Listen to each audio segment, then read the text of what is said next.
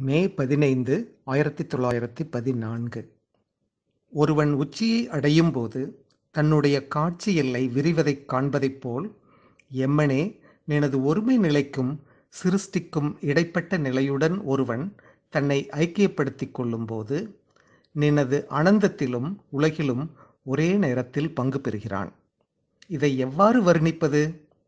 உணர்வானது உனது மகா சக்தியில் முற்றிலும் மூழ்கியிருந்து தனது சகோதர கருவிகளுடன் இயங்கிக் கொண்டிருக்கும் ஓர் எளிய கருவியின் மீது நின் சக்திகளின் கதிரை செலுத்தக்கூடிய ஒரு மையத்தில் இருப்பது போல் இருக்கிறது.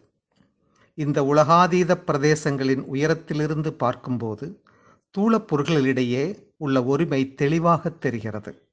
ஆயினும் சட உலகில் குறிப்பிட்ட ஒரு கருவியாக பணிபுரியும் இவ்வுடல் மற்ற கருவிகளிடையே அதிக வலிமையும் திட்பநுட்பமும் கொண்ட முனை போல் ஒரே சமயத்தில் ஒன்றாயும் பலவின் தன்மை கொண்டதாயும் இருப்பதாகத் தோன்றுகிறது.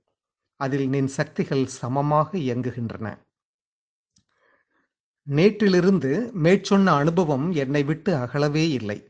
அது முடிவாக உறுதியாக என்னுள் நிலைத்து விட்டது என்று தோன்றுகிறது. எனது புறச் செயல்களெல்லாம் வெளிப்பார்வைக்கு முன்னைப் போலவே நடந்து கொண்டு இருக்கின்றன. ஆனால் என் உணர்வு உணர்சிகரத்தில் இருந்து கொண்டு மிக நுட்பமாய் அமைக்கப்பட்ட ஒரு விளையாட்டு பொம்மையை இயக்குவது போல் அவற்றை அனாயசியமாக இயக்கிக் கொண்டிருக்கிறது. எனது உணர்வு தனி ஜீவன் உணர்வாக இல்லை என்றாலும் அது விஸ்வ உணர்வின் நிலையிலேயே உள்ளது. ஆகவே அது இன்னும் உன்னுடைய ஒருமையில் முற்றிலும் மூழ்கவில்லை என்பது தெரிகிறது. தனி ஜீவனின் தர்மங்கள் எல்லாம் எனக்கு இப்போது தெளிவாகத் தெரிகின்றன.